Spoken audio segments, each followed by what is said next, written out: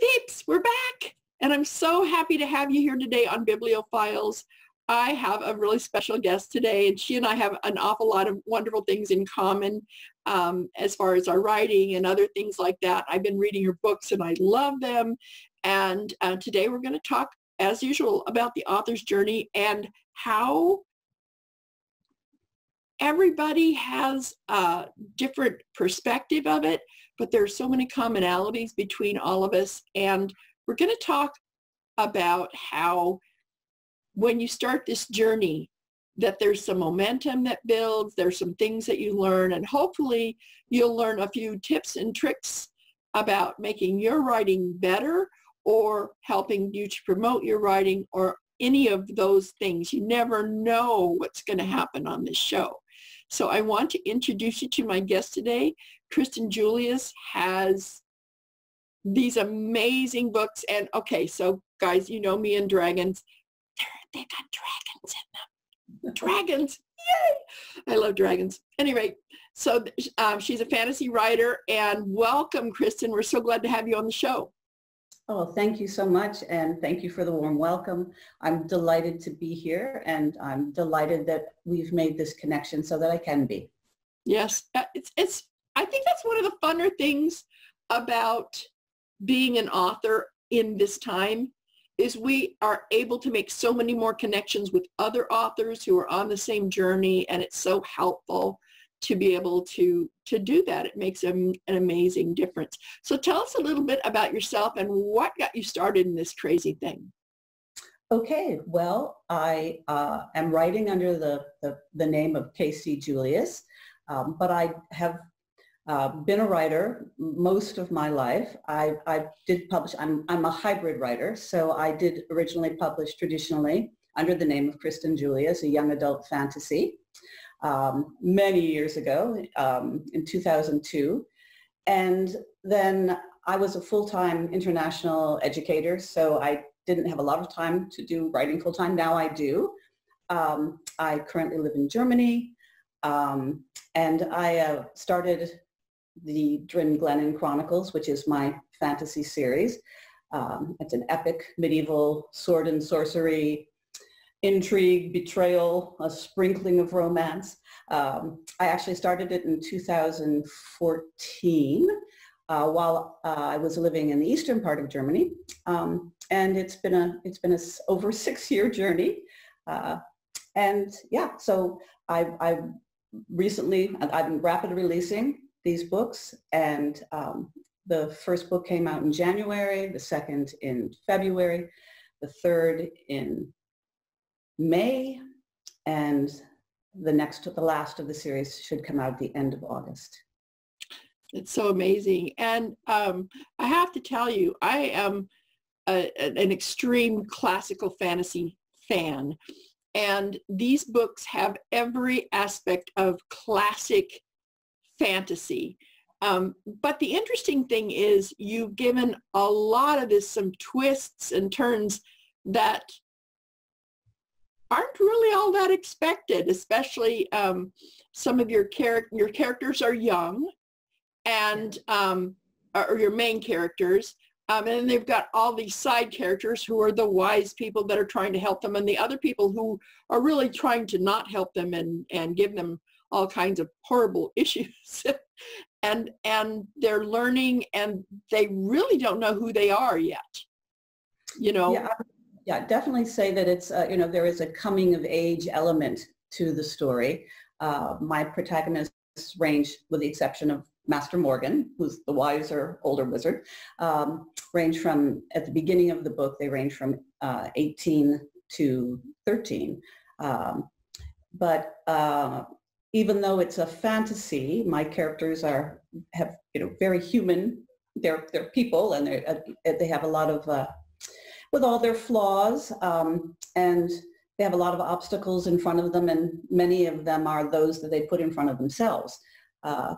And so it's definitely, a story not just about, the classic tropes of fantasy, but also about how they come into themselves. Right. And that's one of the things I noticed about your books is each of the characters are both flawed and exceptional in different ways. And they have so many completely and utterly different viewpoints based on where they were raised, their status in the society that they live in, and all this kind of stuff. And yet they all have the same yearnings and desires to, to have all the things that we all want out of our lives.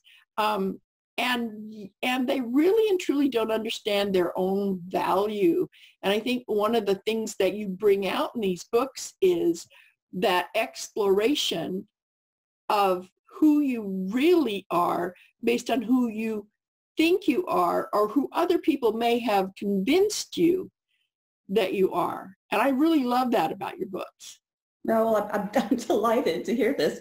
I know that even though I set the books in the late 15th century, and I did a lot of research around that era, so that I knew about the armaments, the ships, the clothing, sure, the foods, the building materials. But at the same time, I brought in elements of today's world, because many of the issues that are involved, for example, with the Alivari people, or there's discrimination and the struggle for parity with, I have, two strong female protagonists, Mora and Hala, who are trying to find their way in a male-dominated society.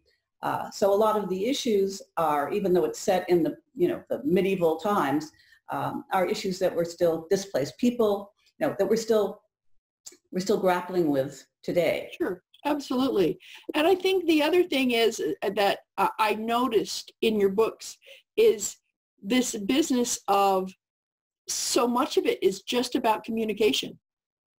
Everybody has their own thoughts and ideas, and so many of them are just skewed just enough that they really and truly don't understand what the other people are doing. And so they make assumptions based on stuff that's not real. And that's what causes a lot of the conflict, is that this person assumes that this particular group of people is this way, and generalizes those people, by the acts of like a single person, maybe even in a past history, that happened so long ago that they don't even really remember it straight.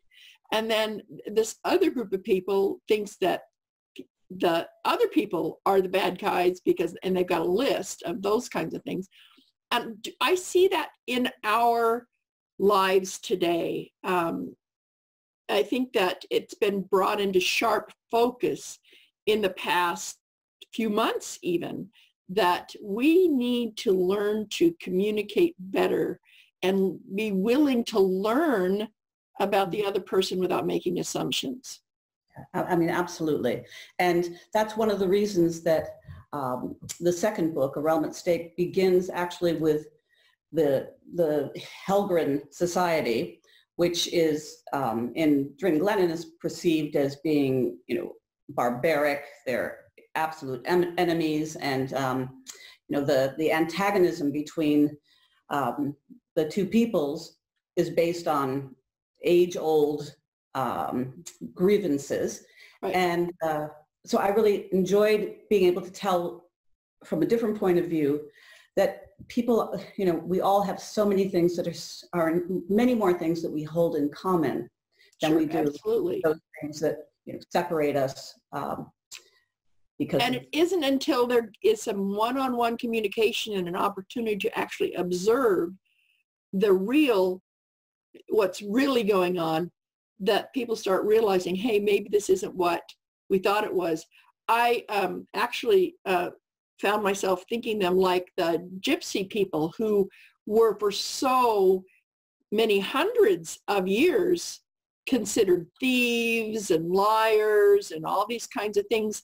They were, there probably were some of those, and the whole group got painted with that brush, and we do that, unfortunately, way more than we ought to. Well, as you referred, before to the stereotypical, ideas that people form about a group of people, and are unfortunately passed down. Mm-hmm. And there used to be, when I was growing up, a commercial on television, and I don't recall, or a public service message, I don't recall who put it out, but it was, you have to be very carefully taught to hate. It has to be drummed in your dear little ear. Yes. The whole idea that these prejudices are taught Mm-hmm. and reinforced with slurs and daily misassumptions that are passed on Right. generationally, unfortunately, very unfortunately. Yes, and it's about time we started figuring out that human beings are human beings wherever they live, and even though some of their traditions might be different than ours, and some of their ideas and beliefs might be different than ours, or anything else is different about them. I mean, there are other kinds of pockets of people that have nothing to do with race or culture. People who are mentally slow or physically challenged in so many different ways, or disfigured in some way, or, I mean, there's a big long list of things where people make snap judgments based on appearances, and I think that it's wonderful that your books address that in such an entertaining way. The books, the story itself is absorbing and makes you feel like you want to know what happens next. You start to really care about these characters and feel for them and recognize, oh, it's too bad they feel this way about this person over here or this group of people over there, because it's so not true, because you get to peek in behind the curtain as part of the way that you've constructed your story. And I just really love that about your books. So as authors, do we have a responsibility then, when we write, to create stories that bring up topics that make people think about these kinds of things? Well, I certainly hope that it would be one of our goals, no question. I also know that, having lived, as you have, around the globe in many different cultures, it's definitely influenced my perception, not only of my writing, but my perception of the world and of human nature. Mm-hmm. And as I said before, that there are so many things that we all love our children. We all want what's best for, our families. Almost all of us want to be good people. Right. And what we believe, or what we, how we dress, or that shouldn't influence our interactions and understanding of people who don't dress like us or practice the same faith, that we should seek those commonalities and celebrate those differences. Absolutely, absolutely. And that's one of the glorious things about human beings, is they are all so different. And that's what enriches just the world. My books cover a kind of a different sort of a setting, in it's different dimensions and different kinds of intelligent beings out there, and it's really, and one of the issues that gets addressed is a judgment that takes place based on not understanding the true facts, the background behind things, and the adjustment of the attitudes of some of the characters in the book and like that. And I think that I love the fact that people love my books because they're entertaining. But what really thrills me is when one of my readers comes back and says, I get what you're trying to do there. I like, what you're teaching through this. The story is great and the characters are fun, but I get it. And that really makes me happy, because that's my hope. I notice I'm a big fan of J.K. Rowling, as most people know. And one of the things I really appreciate about her books is how she is able to do this really exciting, amazing, fun story, and yet teach some really important principles about how people should treat one another. And I really always appreciated that. So let's talk a little bit about the author journey. Now, you said, it took you a while to finally put it all together, but now you're rapid fire publishing these books. What was the one thing that surprised you most when you finally held that book in your hand? I mean, you've got this book, it's got your name on it, it's got words inside of it, it's a real honest to goodness thing. There you go. Oh, and by the way, congratulations on your award-winning covers. I love my cover artist. He's amazing, but I just think it's so wonderful that you've won all those prizes. I do have to flash them. I mean, Gwen Shackleton is a very talented British artist. These are the first book covers she's ever done, and probably will be the last. It was a little bit more than she had anticipated, but they have, I love them, and I think they have a big impact on book sales because they're just so beautiful. And they're very enticing and intriguing, and I really love the covers. But so getting back to the question that I interrupted myself. Both jumped in. No, it's all good. It's all good. What is the one thing that surprised you most when you realized, okay, that you weren't done when the book came out? Well, I have to be honest and say that because I waited to publish the first book until the fourth book, the last book of the series, at least was in rough draft form completed. Mm-hmm. I had, during that time, because I'd made the decision to make the leap from traditional to independent publishing, I had spent a part of every day learning about how to be an author or entrepreneur. And so, which is the term that is used by the Alliance of Independent Authors, of which I'm a member, and I cannot sing their praises. They're amazing. Just an amazing organization. That's how we made the connection. Yeah, I mean, any writer, regardless of where you are in your journey, I highly recommend that you, become a member of this organization. It's not very expensive, and it's the resources, the wealth of resources, and the wonderful people and connections that we've made. It's just, it's been my ballast through this journey. I still definitely have worth the investment for sure. Yeah. So I wasn't really, I knew that once the book was out, I was just beginning, and I'm still, I told my husband, we've completed the first mile of this marathon. And that's with almost the fourth book out.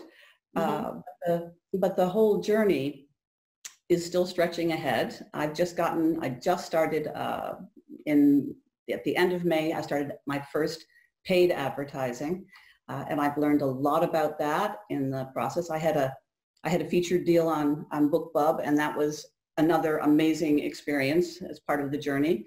And you had also mentioned about, maybe talking a little bit about the contests, because I think that those are also an experience that contributed to my learning more about my writing and about how to better promote my work. So what's your most favorite and least favorite thing about being an author? There's very little that I don't like. I waited a long time to be able to do this full time. So I really love the writing life. I wish that I had a little bit better handle on the whole analyzing data. So that's probably my biggest challenge. But that's the entrepreneur side of what you do. It's necessary if you're going to self-publish. Yeah, it's absolutely necessary. Even if you are publishing traditionally, you can't get away without marketing your books if you want to sell any. Yeah, I think it's a big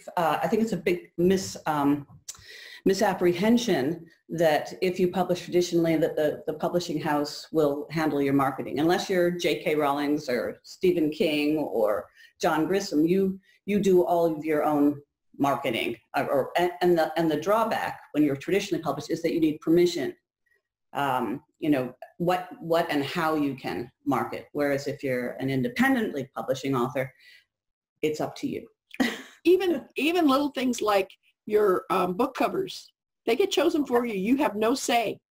Yeah. And so when I did the research, you know, and I looked at the pros and cons, I decided that, first of all, my first book got published 2 weeks before my 65th birthday. I didn't want to wait 6 years for my first book to come out. So my own personal impatience. Find a literary agent. Right? Exactly. Yeah. And so all of that, and then when you add to that the restrictions, I also wanted to have complete rights to all of my materials. I always put all rights reserved on everything that I do, because I see that there's some potential that maybe, I don't know, there might be a movie and merchandising in my future. Absolutely. And if that's the case, I need to have the right to do what I want. Now, I'm totally willing to take some counsel from people who know better, and I'm willing to hire mentors to help me along this route, but it's certainly not about me just turning it over to somebody else and kind of relieving myself of the responsibility of marketing. Well, I think you hit on the one word. People say, you know, in one word, why did you decide to become an independently publishing author? And that's control. Mm-hmm. It's control, as you said, of the content, the covers, your copyright. You retain the longevity of the work. Mm-hmm. It doesn't get pulled off the shelves in 6 months and no one ever sees it again. I mean, when you're independently publishing, it has a lifespan as long as it goes. And also you reap more of the financial benefits. It's very so.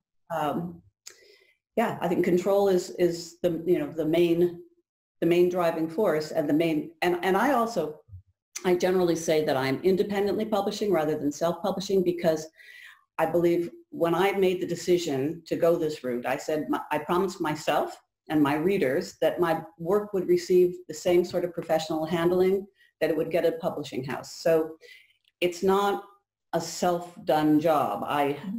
You hire professional Sure. designers, you hire professional editors.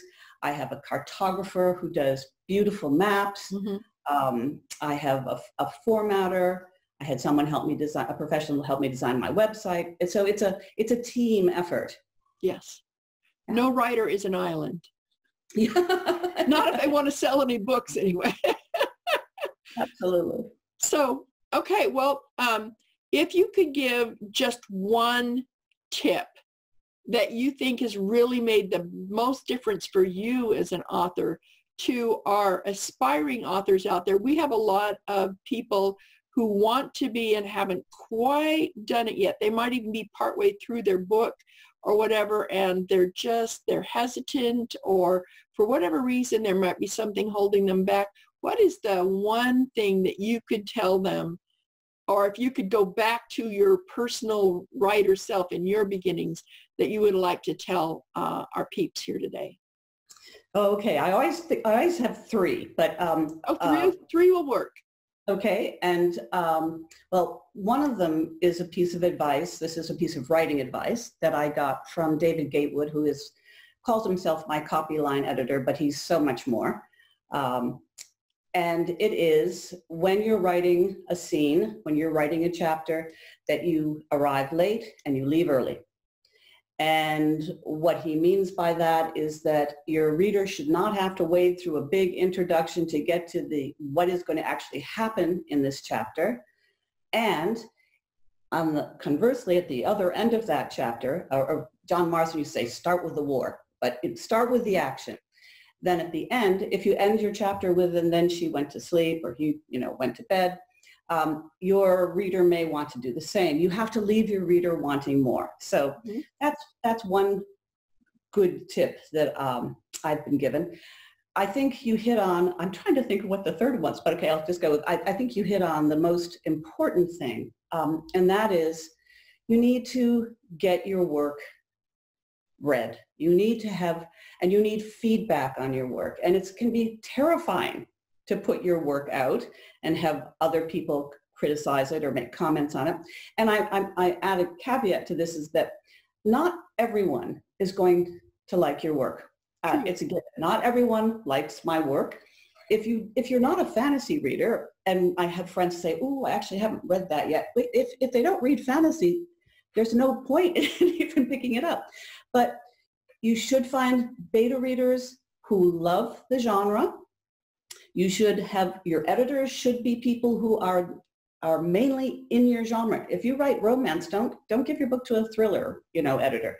You want to find someone who is, passionate about the genre, and then you have to be open for constructive criticism, and you need to, you need to take in what your readers think, because they're your model readers, and other readers, if they don't like what you're doing, or they say they don't understand, or this didn't work for them, it's likely it's not going to work for other readers either. Absolutely. So getting your work out, I think that's... I love my beta readers. They are so awesome. And I have to say that was the agreement we had from the beginning, is they would be kindly honest with me, and I would pay attention to everything they said and then make a decision as to whether it was something that I was going to do, because not every suggestion is a suggestion that fits for you. But that being said, you always need to pay attention to what people are saying and ask yourself, is this a change that needs to be made? And if it isn't, you're going to know, because you know those characters and what's going to happen next better than your beta readers do. And sometimes there's method to your madness, so to speak. But the one thing that you always need to be is very openly grateful to them for making the time to do the reading and take the notes that they take and all of those things. I couldn't have published these books without them. Absolutely, labor of love. I mean, I just, and my very best beta reader is my son, who's 27 years old and is in my target audience range, and a very good writer in his own. And he, he's invaluable. I don't think I could have finished this last book without his, without his feedback and suggestions that have made the work so much stronger. So right. I think definitely does. That's probably the biggest thing, that it's a risk, but as a writer, that's a risk you want to take. You want your work to be understood. Absolutely. I think of it a lot like the group, the Inklings, with Tolkien and C.S. Lewis and the like. That kind of collaboration. And one of the things,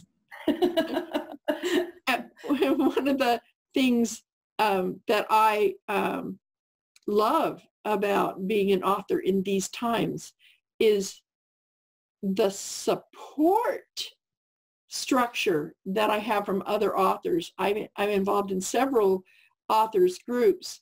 The two main ones are NaNoWriMo, which is what gave me my start and got me into the habit of writing every day and set my work ethic for what I'm doing now.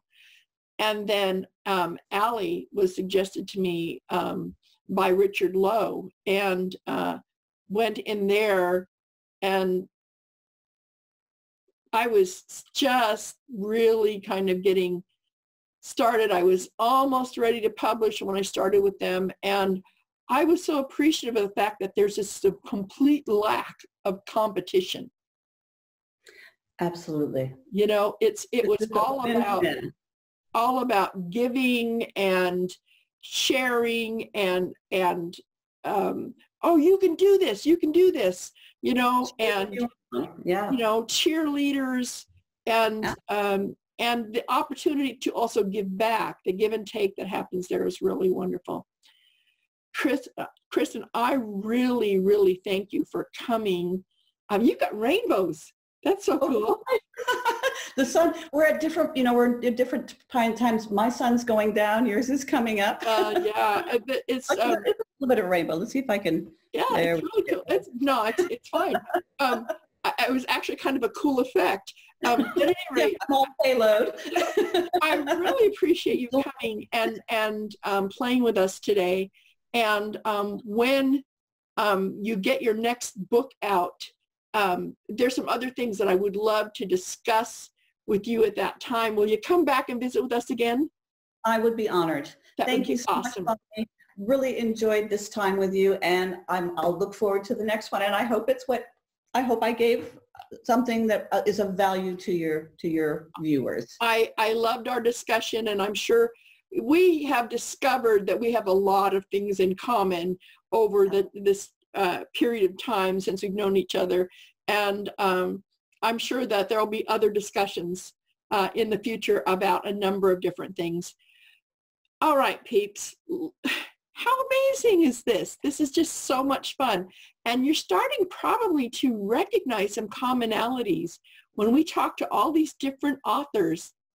Are you hearing that voice that tells you that you can do this? Are you hearing that voice that says, just get started, or don't quit?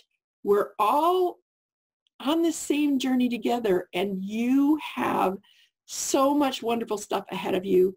Please, get the book out, take notes. Next week, we're going to be talking with a copy editor. We were talking about, beta readers and all the people that are on your team. And she's brilliant. And she's going to teach us a lot about formatting and about how important it is to have somebody else, some more eyes on your copy, and some of the things you can do to prevent your copy editor taking much longer to edit your copy than they need to. So she's got some great tips, and I'm really looking forward to that interview. Thank you, and I really, really appreciate you. KC Julius, and the website's right here, okay?